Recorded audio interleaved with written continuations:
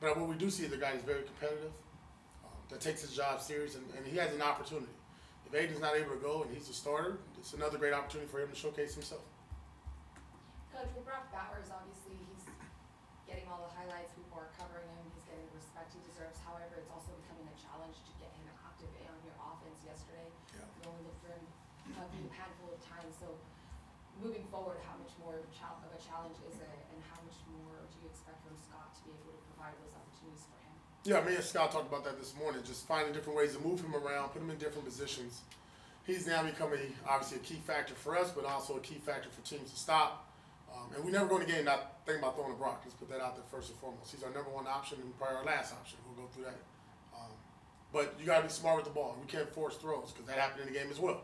Force a throw, we got interception. So we got to be smart with that. But again, we are a more efficient offense when we get Brock going. And obviously, it was a big day for Big Mike. It was good to see him going. So again, the way the game kind of shapes out each and every week is going to change, and you go into it with one plan, and it creates opportunities for other players, and those guys have to step up as well. Now that you had a chance to check out the film, is it anything you could identify why you guys got off to such a slow start and then had to rally back? Early in the game, on third down, short yardage on defense, that was the number one thing because that was a long drive to start out the gate. Kind of anticipate them that they would accept and take the kickoff and get their offense out there. I thought offensively, we had a shot on the very first play, and we're a yard or two away. We had another opportunity with Big Mike. That ball's incompleted, so you can see that we're trying to be aggressive out the gate. Didn't hit those throws, created a short field, and now that's what happened against a very explosive offense. But pump the brakes. Second quarter, these guys kind of focused, dialed in. Thought did a great job competing. You saw the defense there with the 3 turnovers, and the offense finally got going a little bit. Hey, look, we're going to have 14-10 with the ball. And the third quarter, we had the ball for whatever it was, 10-plus minutes down inside the 10-yard line with an opportunity to be down by 1 or take the lead. I know that you didn't get any points on that drive, but it was 16 plays in over 10 minutes, very balanced. It's something that you talked about a lot. Is that the drive you were looking for? Yeah, I thought, sincere again, McCormick, that offense, O-line, outstanding job. Hat for a hat. McCormick, sincere, being very decisive in his running behind his pads, making the first defender miss. And even there's a mistake up front, making it right, by being decisive. So really good drive there. Again, we just got to finish it. And that's been our theme this year, right? Getting down all the way into the red zone inside the 5 and then pump the brakes and, it doesn't go our way. So we've got to continue to work on that, which we'll do this week. Coach, just a quick follow-up question. You mentioned Sincere McCormick. Can you talk a little bit about him and just how much him being on the practice team has helped him come in and take on this role? So towards the end of last year, I remember him coming up to me, and I was familiar with him, but not so much. And he asked me, what do I need to do to get a bigger role, to get in the game? I'm like, man, you got Josh Jacobs at the time, and Zamir. I'm like, hey, man, you just got to have a great offseason to work.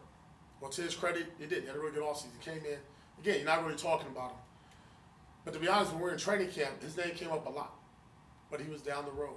And one thing I told him once, we made the decision with the 53-man roster, he was on the practice squad, just keep working the same way you've been working. You never know when your name's going to get called. And the one thing about him, he was ready. And what we've seen in practice and what you're now seeing in the game has been that consistent player that's worked, that grinds, that's taking care of the opportunity, taking care of the football, running behind his pads, giving us that spark. In the last few weeks, every week I think he's got 6, 12, and yes, I believe 15 or 16 carries. This is going to keep improving, and it will again this week. Seen the same sort of thing with Jason? With this development? Yeah, no, I think he's done a really good job, understanding his role. Right, and I think that role is growing more and more as he's making plays and getting more comfortable within the scheme and working together with our front four, which is really critical because everything we do filters towards Max and to free up Max. So then when you have those opportunities to win your one-on-one matchups, you have to do it. And I thought he did a hell of a job because early on in the game he got popped on that same screenplay for explosive. Later, second quarter, he recognizes, steps back, tips the interception. So good football IQ by a good player. Coach, when you look at the performance of the O-line, there was a couple of snaps there. Was that just poor communication, or was those just fast snaps? Oh, the quarterback center exchange? Yeah. Yeah, that was poor between the quarterback and center. With Brock, in some of these games where he has been held in check, do you see any consistencies on tape that the opposing defenses are doing, or is it more up to execution on your side of the ball? No, I think it's also the quarterback just being smart with the ball, not forcing it. Right? If it's not there, it's not there. If it's not there, it's not there. Throw to the next receiver, the next open player. And obviously there's a lot of times that, because Brock's getting double teamed, he is a decoy as well. It opens up the game for somebody else. And to be honest, we expected Mike to have a big game. We expected a lot of receptions from Mike, just the way they were going to play base defense and their Bronco package, 5 D linemen and 1 linebacker. So we knew we'd get the matchups with Big Mike on the guys that we wanted. Those are the throws that we made. And I thought Mike had a really breakout day. It was good to see him get going, giving up his body, jumping, diving, all that good stuff. So that's just the nature of the beast. That was good. Cool. All right. Okay. Let's go. Thank you.